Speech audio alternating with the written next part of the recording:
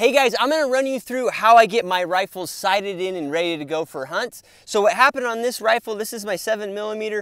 I actually had a wreck with this rifle. It was strapped on a backpack and that backpack rolled downhill. I mean, it was like a very drastic, pretty intense situation for the rifle. And after that, it started grouping out 1.5 inches, sometimes 2 inches. So what I did is I remounted the scope. I worked on a couple other things on the rifle and I've got it back to shooting MOA, but now I've got a hunt in 3 or 4 days that I'd like to use this gun and caliber for. I've got an oryx hunt.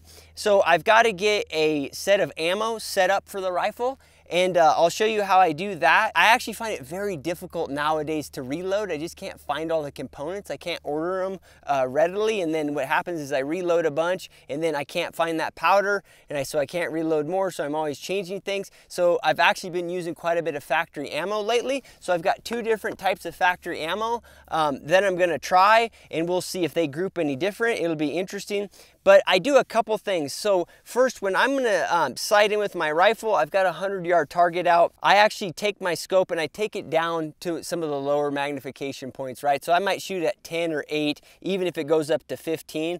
That takes out any issues with parallax that you might run into. But even, you've obviously got time to adjust the parallax here. But even outside of that, I just find it easier on my eye if I shoot it kind of mid-range magnification at the 100 yards. The second thing that I do is I always keep the torque specs on this little Right in the Rain notepad. It's always in my shooting bag or shooting mat, and it's got all my torque specs for my ring screws, my base screws. If I've got a pick rail that's got like the bolts, it'll have the torque for that, and then I have the stock torque specs. So I'll do all that. I'll make sure the rifle is torqued all correctly. I just use one of these fat wrenches. You know, one tip is always keep the wrench relieved. Always relieve all the torque every time you use it. They say they remain more accurate if you do that. What I ran into with these Tikkas, this is a T3 stainless model.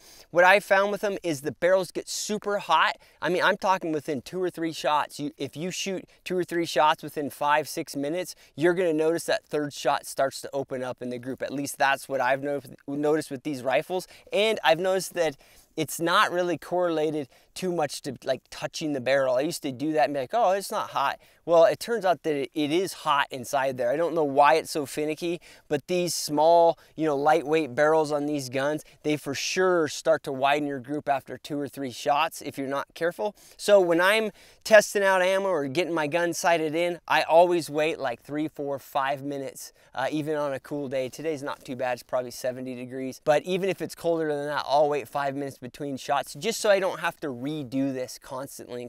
So I'll have you guys follow along. I'm gonna throw on a camera onto the spotter so we can get a close-up view of how this gun's grouping. I'm gonna just go ahead and I'm actually gonna shoot one round from one type of ammo, wait 5 minutes, shoot the other, then just kind of rotate back and forth, right? And we'll see how they group. I'll shoot top left 1 ammo, I'll shoot bottom left 1 ammo, bottom right 1 ammo, and we'll just figure out how they're grouping. They're not gonna group, you know, right where the bullseye is, obviously, because this isn't the ammo that the gun is currently sighted into. So we'll get a nice grouping with both, figure out which one we like, and then we'll adjust our optic to be zeroed in where we want it to be on that on the scope here. And then the last thing I'll do before I leave, I won't be worrying about the target. I'm not trying to do multiple things at one time. The last thing I'll do is the ammo I choose, I will run it through the chronograph real quickly just so I can get a muzzle velocity, and then I can make my ballistic card off of that muzzle velocity in addition to where I choose to sight in impact at 100 yards. I generally, you know, roughly with these type of mountain calibers, you know, 2 inches high at 100 is gonna get you right in the kind of sweet spot. It actually really doesn't matter what you choose, but generally if you're like 2 inches high at 200, that's going to give you a lot of room to dial in plenty of elevation at, you know, ethical shot distances, and it's going to give you that space from, you know, 100 or 50 yards up to 200 yards where you don't really have to worry about dialing in or holding elevation, right? You can just shoot an animal at those yardages. So that's kind of why people choose that sweet spot of 2 inches high at 100. I like to torque my scope in a crisscross pattern. Probably doesn't honestly matter that much. And then now I'm gonna do something fairly controversial, but I do it because I do notice that Tikkas, if you over torque this forearm, they start to widen. I don't know why that is, but they do. So the spec on that bolt is 40. So to make sure I truly get it at 40, these two bolts, this bolt and this bolt, I'll actually back them out. And then I'll tighten them up. All right, so I do that every time. Not everybody's gonna agree with that. All right, and then like I said, always run my torque wrench out when I'm done. One thing you guys are gonna notice that I do is I dry fire my gun. So I dry fire my gun before and after every shot that I take when I'm sighting in.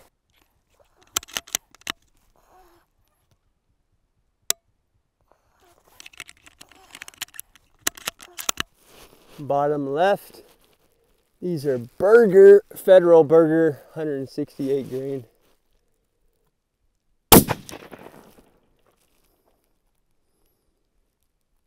Looks like 1/2 inch high.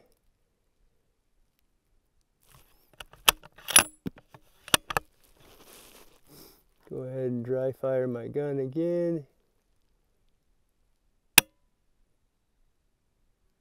Now the grueling part is just out of habit and being consistent. I'm gonna let that barrel cool for 4 or 5 minutes and we'll see how it goes.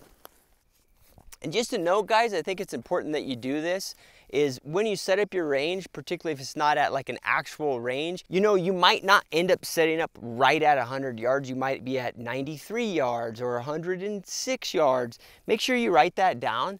It's not gonna make an enormous amount of difference when you do your ballistics, but you might as well do it. It's easy to do it. Just get your rangefinder out and check your range. I check this from right here, you know, right where the optic is, to that target. It's 99 yards. But a lot of times I shoot at 90, or I'll shoot at 85, I'll shoot at 115. But it doesn't matter because I can adjust that for my ballistics. But a lot of people forget to do that. They just put in 100, and that's not quite right. If you're gonna do all this work, you might as well, you know, do it right. So that's one thing I do, is I put the date, put my yards that I'm actually shooting at.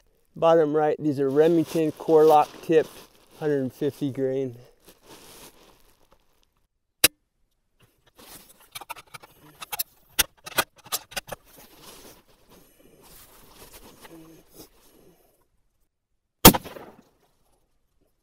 Looks like 2 inches high, roughly, maybe 1/2 inch left.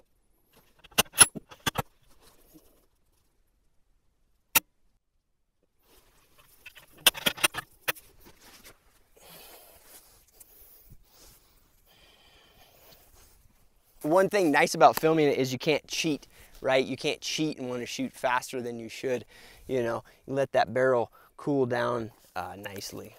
Bottom left, this is back to the Berger 168 grains.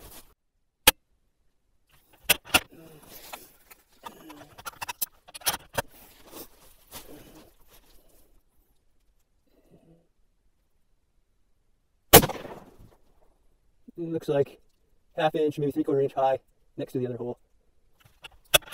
Bottom right hand target, Remington 150 grain core lock tip.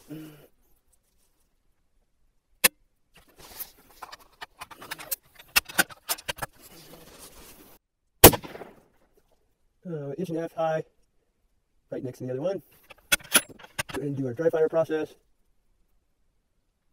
All right, now give it 5 minutes and we'll start on our third round. And just a note, guys, in this situation, I'm actually getting fairly reasonable groups that are in line in terms of horizontal. They've just got different elevation changes, which is nice. Sometimes you'll get bullets like that, right? The different bullets in the different rounds that you're trying, they basically have the same point of impact. It's just the weight of the bullets that's changing that elevation up and down, or the, you know, ballistic coefficient of the shape of the bullet, but it's not swinging them off left or right or whatever. Sometimes you'll see that. You can have the same grain bullet, you know, in the same caliber, and just the shape of that bullet, or it's made from a different manufacturer or whatever, it'll have a different point of impact left to right. In this case, it's nice because I've got both types of rounds and corresponding bullets are hitting on the same, the same vertical line, right? So the horizontal is set, which is nice because what I can do in this situation is I can actually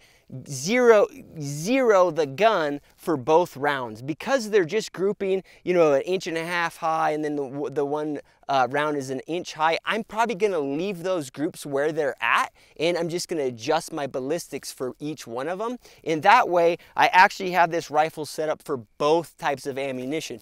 In today's day, when you can't always get the type of ammunition that you want and the exact type of ammunition from the store is not there, so you've got to go out searching, it's nice to have your rifle set up for different types of ammo, right, from different manufacturers. Because that means now I'm going to not adjust anything on the scope in terms of the reticle. All I'm going to do is go down, measure my groups, and then get a velocity, a muzzle velocity on both rounds, okay? And then I'll end up with 2 different ballistics charts, and depending on what round I'm using, I can just keep those in my little pouch here, or tape them on here, or whatever, but I'll have the gun set up for both rounds. That's pretty nice to have that situation. You're not always going to get that. Not all the time are you going to have those bullets lined up vertically where both rounds are hitting, dead center, okay?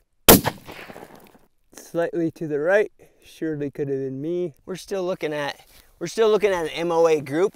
A lot of times when I shoot, there's a little rock here, not to make excuses, but I didn't feel perfect on that shot, to be honest with you. So I'm not surprised I was slightly off. The gun's still shooting basically at 1 inch, 1 MOA, so I'm not unhappy with it. There's a nice group for this round here. So we're done with that round until we get a muzzle velocity. So I'll set that to the side. We'll let our gun cool down for a moment, and we'll get our other round. Bottom right-hand target.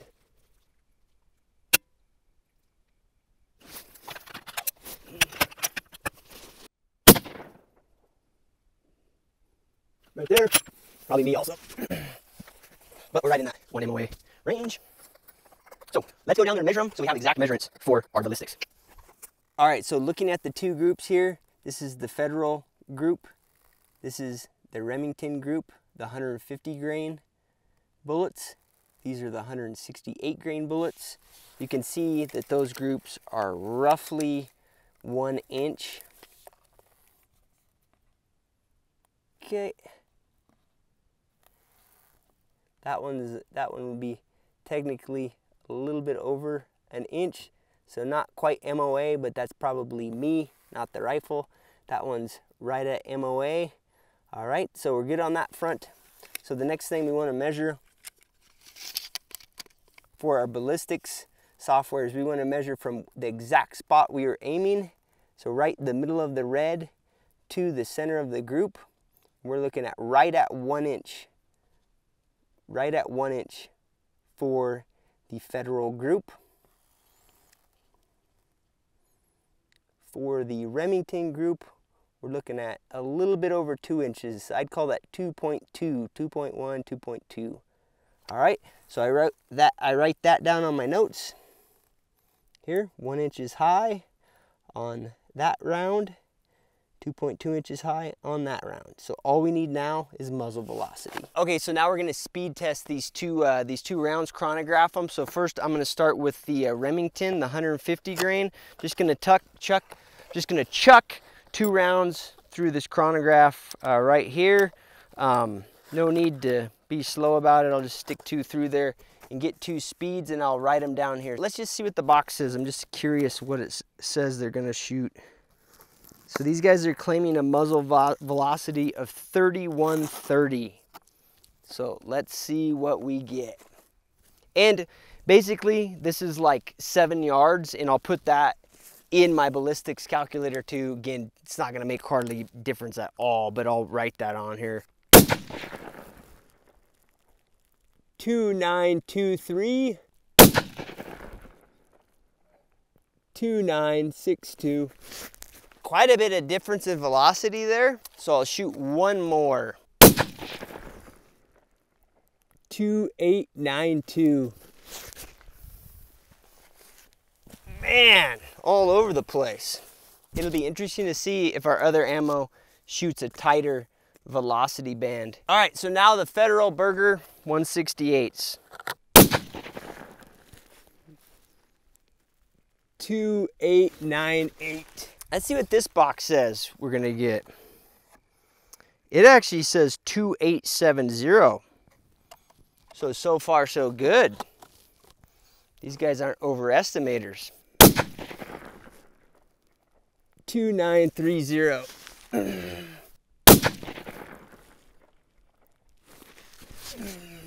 2886. 2886. So that's pretty close to what they're saying.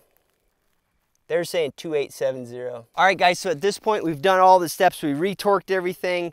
We've got where our groups are at. We've got our muzzle velocity. Now all we got to do is chart up our ballistic charts, and we're ready to go hunting. All right, guys, so the last step in this process, actually putting our ballistics onto the rifle. So what I did was I took my Right in the Rain pad here. I've got all the notes from when I shot. Date, that right there, 99 yards is what I sighted in at. There's how far my chrono was when I got muzzle velocities. Left is just identifying what target I was shooting at on my my sheet out there. This is the round Federal Burger 168 grain. The group is 1 inch high.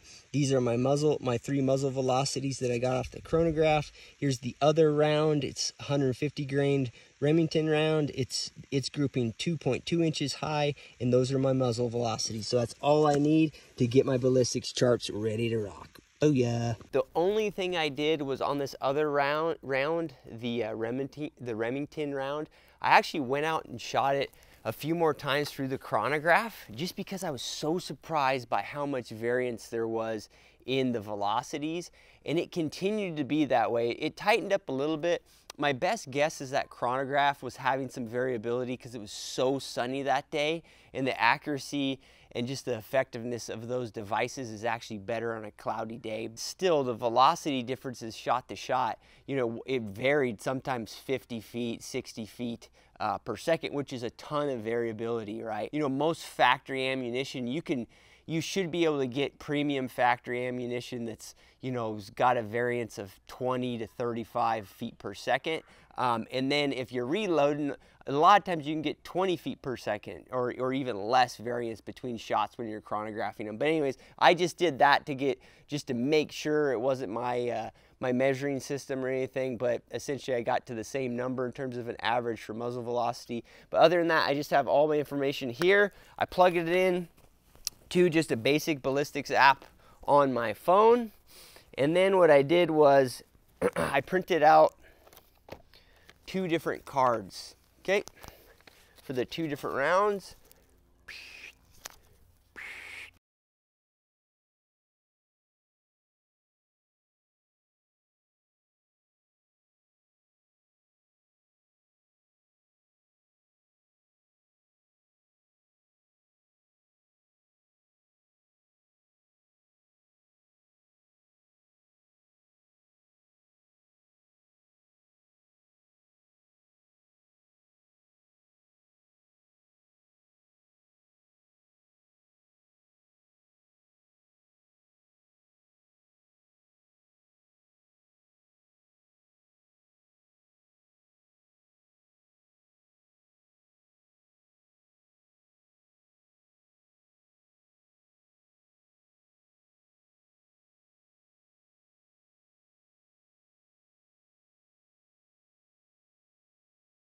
Now, what I'm gonna do, the round that I'm gonna shoot, the burger bullet round, and that's the Federal round here, I'm gonna go ahead and set that to the side.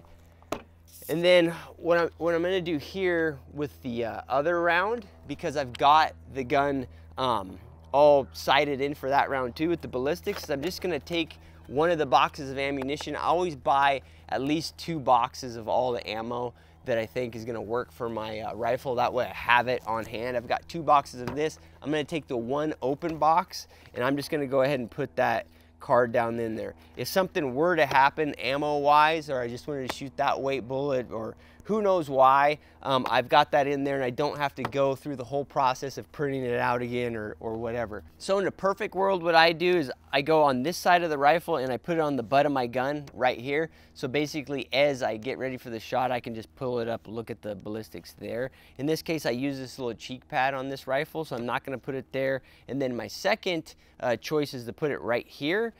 Again, the problem with this rifle is there's limited space there. I have to make this so small that it's so small, the numbers, that it's a pain to actually see them for me. So this is too small of a spot. And the other thing this stock has, it has texture. So a lot of times when I tape ballistics cards down to the rifle, it doesn't want to stick, and it doesn't really matter what kind of tape you use. It's always going to peel off. So what I do is I just take packing tape like I did here, and I just cover one side completely. I'm basically showing you a ghetto way to laminate the thing.